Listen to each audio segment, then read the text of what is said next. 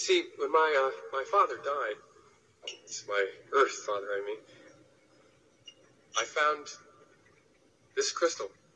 Huh? This is kind of hard to explain, but see, it called to me.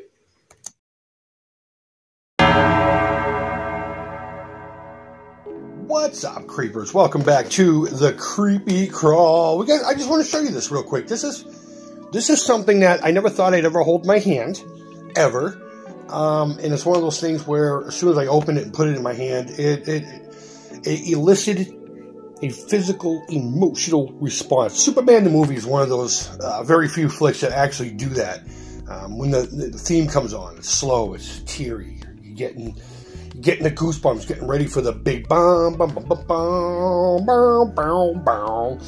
And I'm 47 years old. I swear to God, both my arms went straight out right there. But more times than not, I'm putting one arm out and flying around like an idiot in the living room.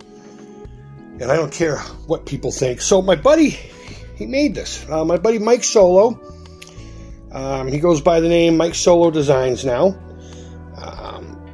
If you follow me on the Atari Creep, you would know him as Irmo Custom Models. We've shown off some of his work before.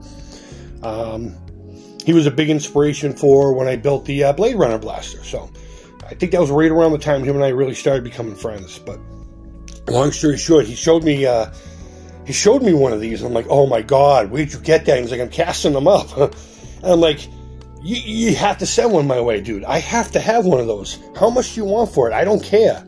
And, you know, he just sent one along. It wasn't even supposed to come polished. It was just going to come as a rough casting. And you know what? He polished it up and it looks perfect. It looks perfect. He even made this little velvety condom for it.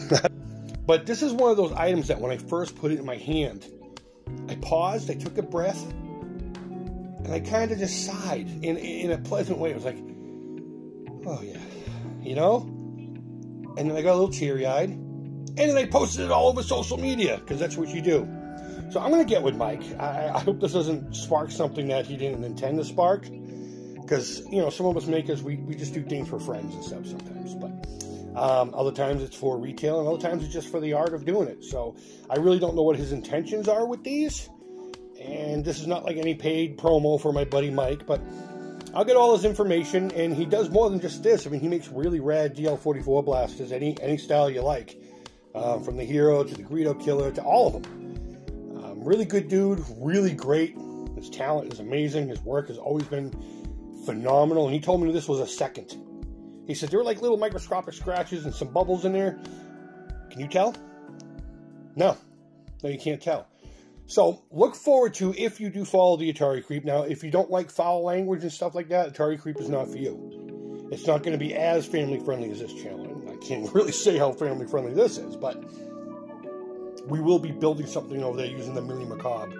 God, too many names, right? The Millie Macabre playlist, and build something for this. So, folks, let me know what you think down in the comments. Leave your feedback. Thumbs up, thumbs down, all feedback to the Creep is positive. Mike, dude, thank you, man. Thank you. Now that I have your address again, I got a package here I've been building over time. It's going to be on its way, brother. You just never know when. It could be at the new year. It could be already on its way. You may never get it. But, Mike, seriously, dude, thank you. This is, as soon as it was in my hand, it's one of my favorite pieces that I own. And I'm going to request that it gets buried with me, if I choose to go that route when I leave this earth. Seriously. I originally wanted to go to a body farm for law enforcement, you know, research and study.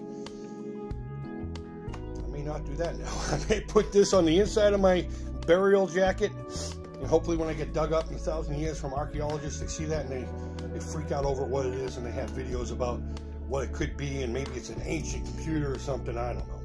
Whatever they do. But guys, thank you so much for watching. I really appreciate it. Happy October. Until next time, I hope you're all doing well. Take care, keep it real. And bye-bye.